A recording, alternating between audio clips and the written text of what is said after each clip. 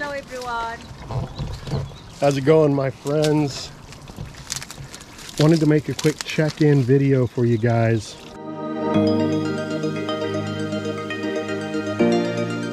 We took an unplanned hiatus from the channel, but everything's going just great.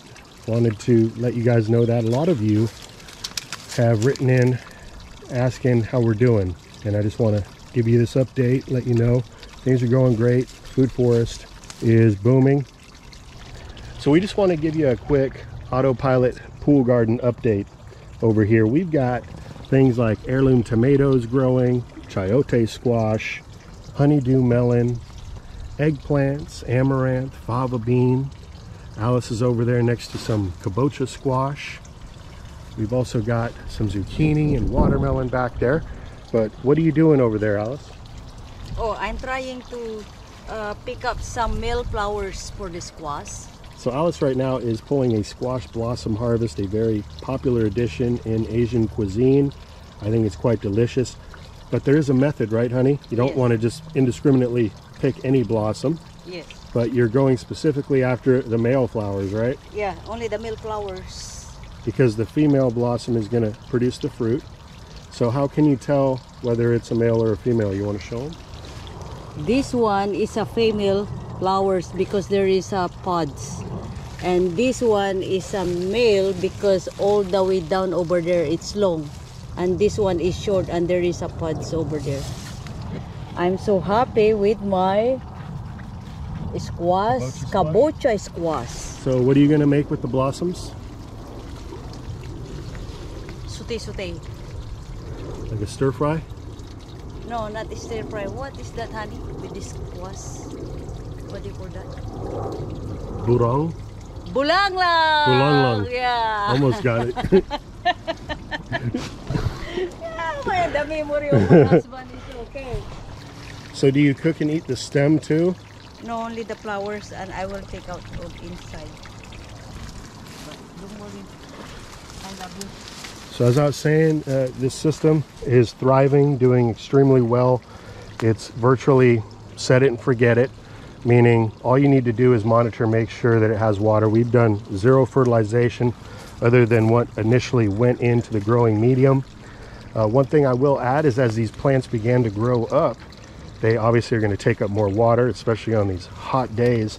So the system I currently have set up using this 40-gallon trash barrel, which is dispensing water on a timer, is being pushed to the maximum, which is why I've been coming out here once a week usually and just filling up these pools with my garden hose, which only takes a few minutes, and that keeps them hydrated for another several days. I have been pulling off zucchinis, and we've got several more starting to develop.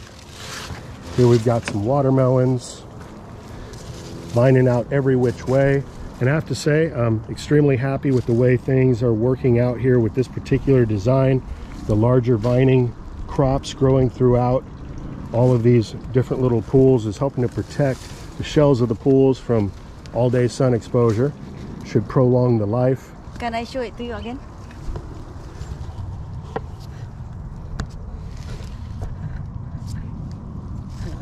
This one is.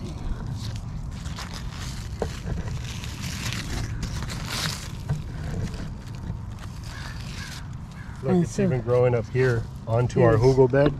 As long as we're here, I'll show you all the snap peas thrived out. We are about to harvest these pods now for seed stock.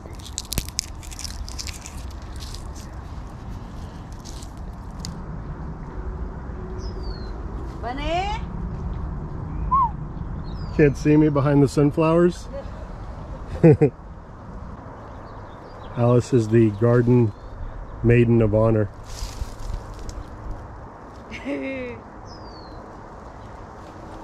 We already pulled our artichoke harvest. We've got plenty more heads that are now going into bloom. See, we've got apples growing over here.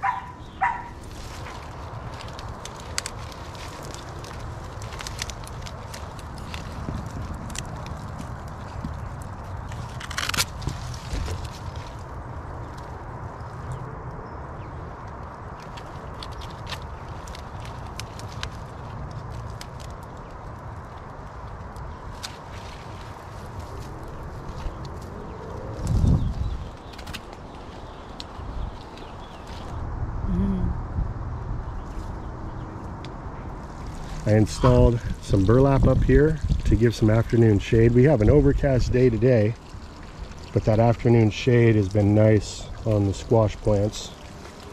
Been harvesting an abundance of pluots as usual. They're just literally falling off the tree.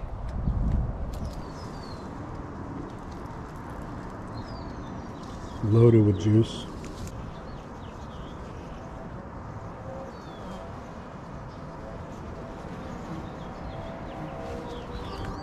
All different shades of hollyhock flowers throughout the garden.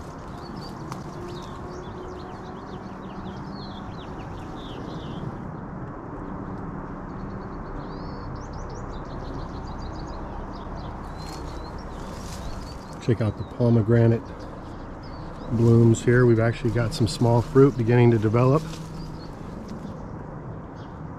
See some larger ones over there.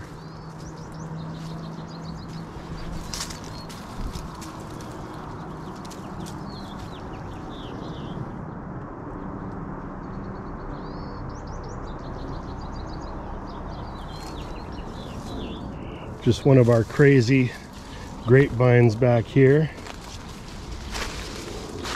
And there are several examples of Dan's perennial tree kales and tree collards starting to re-emerge.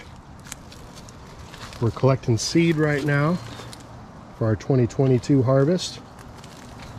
And here's a patch of tree kales and collards. You can see the different colored stems. There's green, there's purple, there's lighter green leaves, darker. This entire patch here was all grown off of self-seeding seeds that came off the surrounding plants. Each and every one of them is growing an amazing variety. Anyway, guys, we hope you're all doing well, having a great day, a great weekend, and in high vibration, high spirit. Good days are ahead of us. The garden is a perfect example of what we have to look forward to, the abundance, the life. So with that, I want to thank you all for watching. Have yourself a good day. Till next time, this is Dan from plantabundance.com. Take care. We'll talk to you again soon.